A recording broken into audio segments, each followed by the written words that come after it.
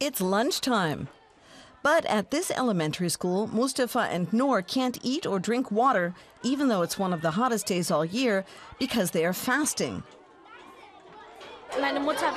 My mother wakes me up at 2 in the morning. Then I'm allowed to eat. The exact time changes. There's an extra calendar for that, and I can eat till 3 a.m. It's okay to eat at that time. Then I go back to sleep. It's not that bad because I don't get that hungry. Most of the children in this Berlin school come from Muslim families. Not all of them are strict when it comes to obeying the rules of Ramadan. In the middle of the night, you wake up and eat as much as you can. Then your stomach stretches because it's full. And the next day it constricts. And that's bad for your health. That's why I think fasting is not a good idea. I fasted at school in the past, but my mom told me if it's too hot and the sun is shining brightly, then I should stop fasting. I only fast on the weekends, because if I do it while I'm at school, I can't concentrate. I fall asleep. School principal Astrid Sabine Busse observes that in the last few years, an increasing number of very young students take the Muslim rule of fasting very seriously. I don't know of any other religious community that considers itself so important that the school has to change its schedule to suit them.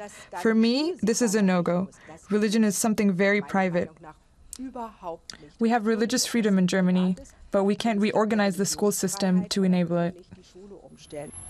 The school is in the Berlin district of Neukölln, where a lot of Muslims live. Here, opinion on whether children should fast is divided. If it's voluntary, it's fine, but if they're forced to do it, no. If they're convinced, then it's okay. Kids are entitled to an opinion too. It would be better for children if they stayed at home during Ramadan. In Germany, staying home is not an option because schooling is mandatory. And Noor and Mustafa have to perform the same tasks as their classmates who are not fasting. I don't have any problems with this. I'm just thirsty sometimes. My mother always says if I can't go on, then it's okay to drink or eat something. Then I just have to break my fast. Mustafa is lucky. He can fast without being put under pressure. There are no clear rules in Islam concerning at what age children must begin fasting.